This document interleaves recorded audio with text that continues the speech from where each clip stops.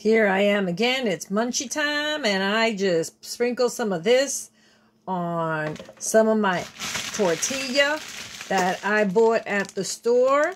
I soaked it in oil, cut it up into pieces, and it's gonna brew right now. Yep, I'm gonna have some crispy chips now. Hold on now. In fact, I think I'll just put some pink Himalayan salt while I'm at it. I don't really need it, quite frankly, but just a quick sprinkle. And next time I'm going to make some popcorn for you with some buttered oil. And here we go. Be right back. Well, just so you know, I'm going to set it on high. I'm using my New Wave oven. Okay, this is the dome part of it. I don't remember how fast No, actually, I make it for very little because I put it really super high. Where's the button here? Yeah, it's on super high. You see that? Super high. So I make it very little. They come out nice and toasty. I'll be right back. Talk to you soon. In a minuto. Yeah, all now you're seeing is reflections. Be right back. Okay, so I'm intentionally not putting fancy stuff in it. I just got my avocado instead of making guacamole. This avocado is so delicious. It's the big watery one, not the little tiny Mexican one, which to me is more dense.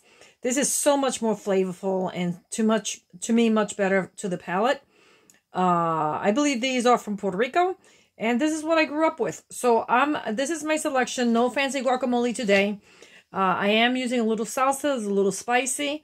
And these are my nachos. Manja manja. Thank you for watching. Don't forget to give me a thumbs up. Give me a comment. Let me know what you think.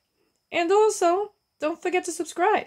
And hit the notifications bell so you won't miss a thing. Have a great day now. I am hungry. In a mood for my munchies. Bye now. Hello. Well, thank you for being patient. This is my little snack here. I am using my regular avocado from Puerto Rico.